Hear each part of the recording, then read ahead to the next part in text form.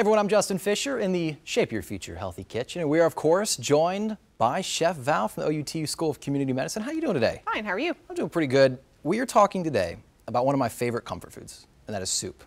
Tell us a little bit about it. It's great this time of year, right? Everybody wants a nice warm bowl of soup. The thing with we're making a creamy tomato soup, but the thing about tomato soup from the can, it's really high in sodium. Okay, so we're gonna control that. Keep it low. Yeah, we're gonna use all no salt or no salt added tomato products.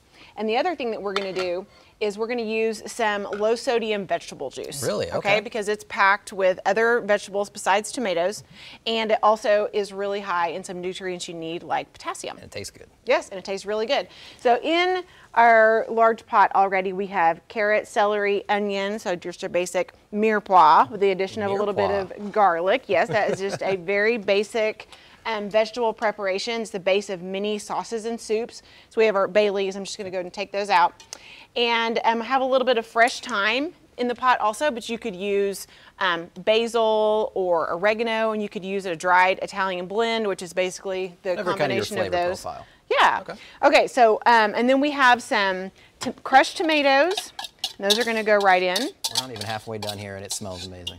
And we are going to also add some no salt, like I said, no salt added tomato paste.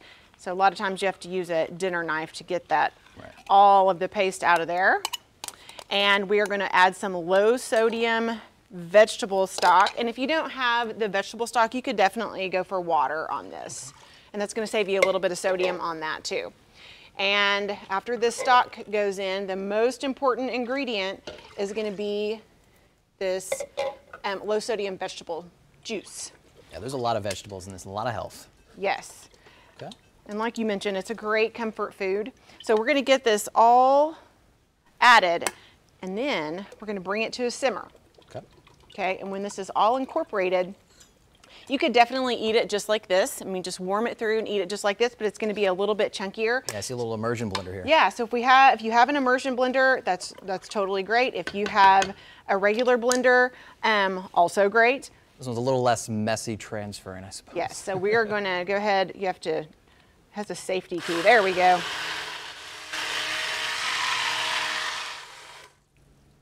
Okay, so this is all nice and blended up. Okay.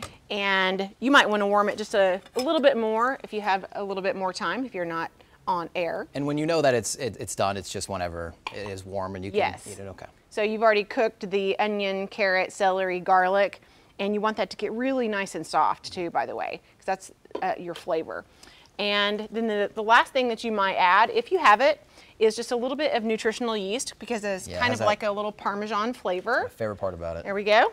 And if you want to taste that. I do. It's one of the greatest parts. It's simple, it's easy, it's healthy.